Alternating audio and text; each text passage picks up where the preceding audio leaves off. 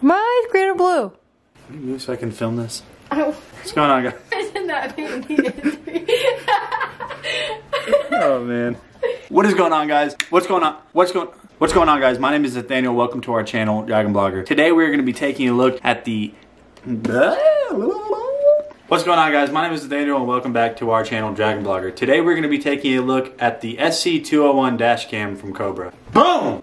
So taking a look at the box here, it actually says that it has a front and cabin view, infrared cabin night vision, a 2-inch LCD screen, and it also has companionship with the Drive Smarter app.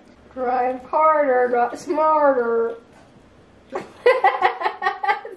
Let's go ahead and open this thing up and see what all comes with it. Alright, so we'll go ahead and open this thing up. You'll notice when you first open it, you'll be greeted with the card here that prompts you to download the Drive Smarter app, and you can do so by following the QR code at the bottom. And then it looks like the next thing you're going to be able to grab out of the box is the camera itself. Go ahead and set that aside. Open up this little box right here, and it looks like right here we get the power cable that goes into your 12-volt adapter inside of your car. And then if you go a little bit further, you're going to get the mounting system that is going to attach to your windshield or somewhere else and to your camera to mount the dash cam. And then here at the bottom, it looks like you get a little micro USB cable to data transfer. All right, so we're taking a look at the part of the dash cam that records the front of the vehicle. This records at 1080p at 30 frames per second. Also at the front, you'll see that they have right here the little Cobra branding.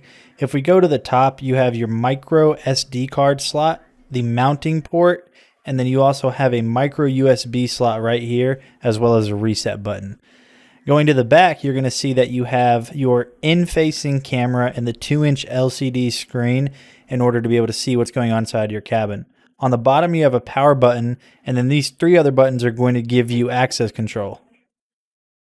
Okay guys, so we're outside and we're going to go ahead and install this in my wife's car. Let me show you how to get this thing set up. So in my wife's car, I went ahead and installed this thing already right underneath my rear view mirror on my raindrop sensor. It seems pretty secure, but one thing about this that's pretty cool is you can actually move this up and down and get it to the angle that you want it to be at without it falling, and it'll stay where you put it. So now coming over to the right side over here, the in-facing camera can actually angle itself in different positions. You know, depending if your car is different, you might want to put it a different way, but it's installed. Let's go ahead and power it up. All right, so I'm going to go ahead and show you guys all of the features that are built into the camera itself. I have it plugged in with the included 12-volt adapter into my car right now. So let's go to the bottom here. At the bottom, you have your power button. You can turn that on or off, and you also have your menu access buttons. You also have a snapshot button, which is the second from right, and that's going to allow you to actually take a picture of the front and inside of your car. You have your audio on or off for your recordings, and then like I said, you have your stop button. When you come over here to the right and hit stop, it's going to ask you, do you want to stop emergency recording? I'm going to hit yes, so we can go ahead and open the menu. There are a lot of options here, so you guys need to keep up with me as I'll probably be talking pretty fast. So let's go ahead and open up the menu. The first setting we have is video resolution. You're going to be able to set that resolution so it's 1080p or 720p for the inside and outside of your car. I'm going to go ahead and select 1080p for both resolutions. It will take up more SD card space, but that's not that bad. Loop clip time, you can set that to however many minutes you want it to loop on recordings. You have Bluetooth, you have display, and the display is just going to change what you see on your 2-inch LCD display. You have date and time settings, which you can set your time zone or set it automatic or manual or daylight savings. So that's pretty cool. You have microphone, which you turn the microphone on or off. And then you have motion detection. When you go into this menu, it's actually going to ask you if you want motion detection on the front or the back of the camera. And I'm going to keep those off for now just because I'm not going to need something like that. You have parking mode, which will actually give you a little bit of guidance on parking, and then you have surveillance auto shutoff. So if it's detecting that you're not moving, I believe what this will do is automatically turn off the recordings to save SD card space. Now, if you keep going, you have G sensor. Now the G sensor have different levels to where you can set how hard it is for it to pull up those Gs. You have watermark. Now this is going to be the watermark that is on the video recordings themselves. And what that is you can set it to have date and time, speed, GPS coordinates, driver ID, which you have to set up independently, and then a Cobra watermark. So tons of customization in the watermark settings that are going to be on the video itself. Now you have exposure for the camera, button beep for when you're actually navigating the menus. Then you're going to have screensaver, pretty self-explanatory. Interior night vision can be off or on. I'm going to leave it on auto. Language, it has a bunch of languages here. It has Chinese, Spanish, Italian, French. So you're pretty much covered where you're at. Driver assistance. So now these are going to be forward collision warnings. It's going to be your lane departure warning, speed alerts, and then you're also going to be able to calibrate all of these features in this menu. As you can see right here, this is going to allow you to calibrate and get everything centered. So let's go ahead and go back now. All right, now there's iRadar network alerts. You need another app to do that. I'll show you guys how to do that in a little bit. What this does is it gives you speed camera warnings, cop warnings that are all community based. Keep scrolling, you have Drive Smarter services. You have auto backup videos. You also have your incident reporting and Mayday alerts, which is something you have to set up in the app, which I'll show you how to do a little bit of that later. Speed units, miles per hour or kilometer per hour. Now, you have volume. Volume is going to be how loud things are playing back from the unit itself. And you have WDR. I'm not exactly sure what that is. I'll leave a link in the description of this video when I figure that out. You have your GPS format right here. You keep going. You have your frequency. And then you also have your format reminder. And what that's going to do is that's going to tell you or give you a warning to format your SD card if it's getting too full. Restore default settings. You have format SD card and about. Those are all the settings. So this thing is absolutely loaded with settings and customization options. I don't think you're going to have a problem getting this thing exactly the way you wanted to, but let's go ahead and get some road tests done and see what this thing does. All right, guys, so what we're going to do now is we're going to go ahead and test some of the features that are actually in the camera, including the microphone, maybe the lane departure, and see how all that works.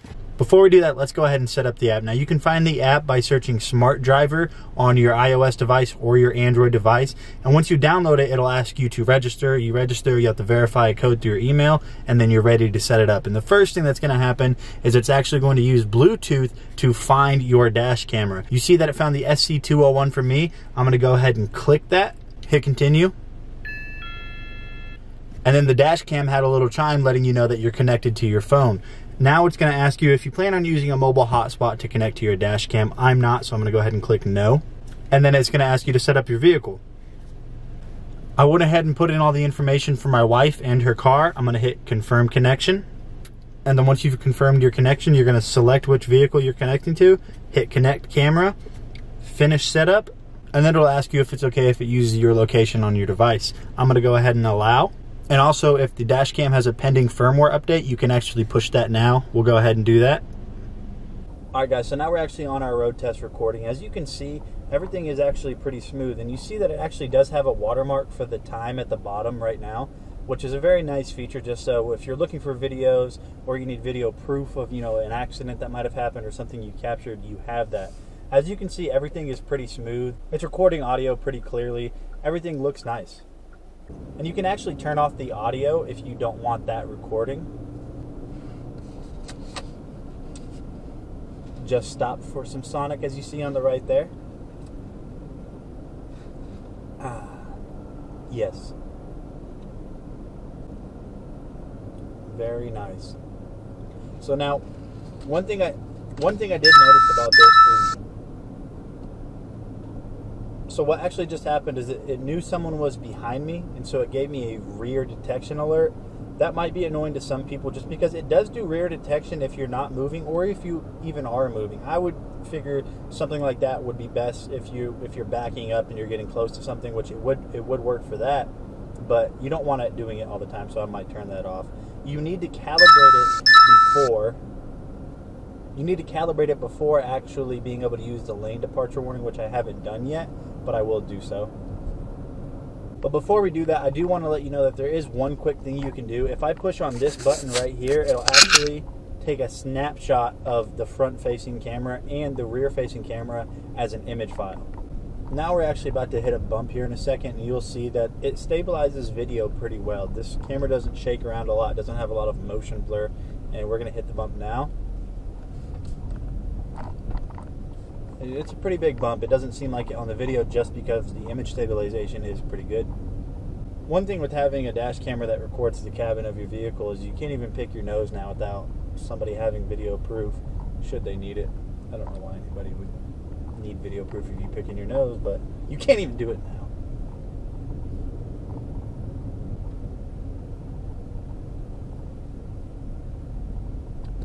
See? Alright guys, we're back inside. Let's go ahead and take a look at more of the features that are available on the app. All right, so when you first open the app, you're going to notice here at the top, you're going to have the name of your car as well as your camera and the option to add a new camera. At the bottom, you're going to have auto insurance and auto call. And at the top, you're going to have live view of the camera if you're connected. Then you have the alert to download the iRadar app. If you click this, it'll pull up the Cobra iRadar App Store page. I'm going to close that out for now. That's a whole other video. And then you're going to have a settings page, which if you're connected to your camera, you're going to have all the settings that I showed you earlier on the dash cam directly in the app, but you have to be connected. Then you have a profile page and also a page that allows you to access your profile. Now you also have the option to add a new vehicle. So the app is definitely packed with stuff. You have a gallery if you're connected to see your most recent recordings, emergency recording, and favorite recordings. It's not here because I'm not connected, but when you are, they all pop up right there. It's really cool.